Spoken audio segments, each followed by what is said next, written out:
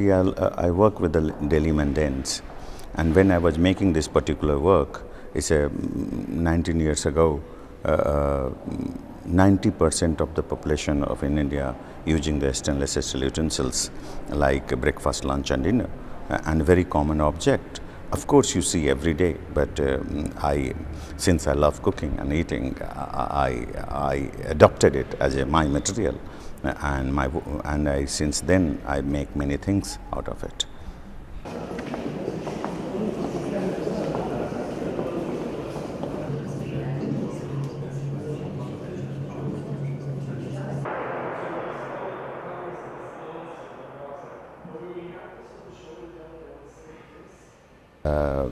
In my childhood, when I used to go and buy the milk, or the milkman used to come to the door with their cow, and they freshly make the milk and they give it to you. And when today you live in the urban atmosphere, the people, milkman who come with the bicycle, motorcycle and a scooter, and they give you milk. So I call them cow, mechanized cow, no? So the two bicycle what you see is title of the work is called Two Cow. Yeah. But the space I have one belly, we opened with the show.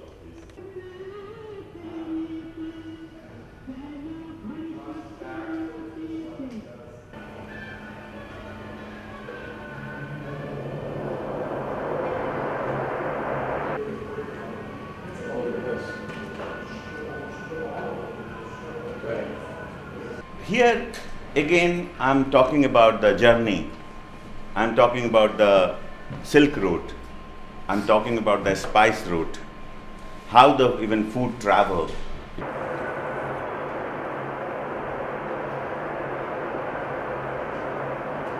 How much sushi or Chinese food or Italian food become a worldwide so much famous than even their own country sometimes. And like in India, the very, very poor people, like rickshaw puller, laborer, is food for 10 people.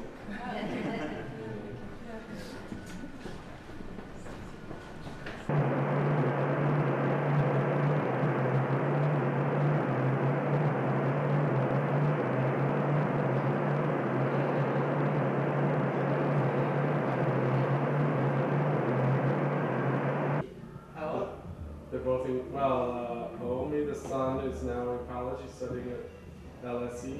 And then, this is really freaky.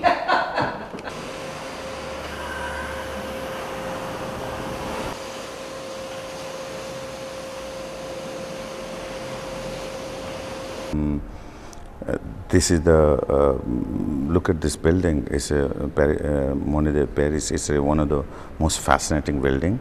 I love the dialogue between my artwork and this architecture, and that's really excites me.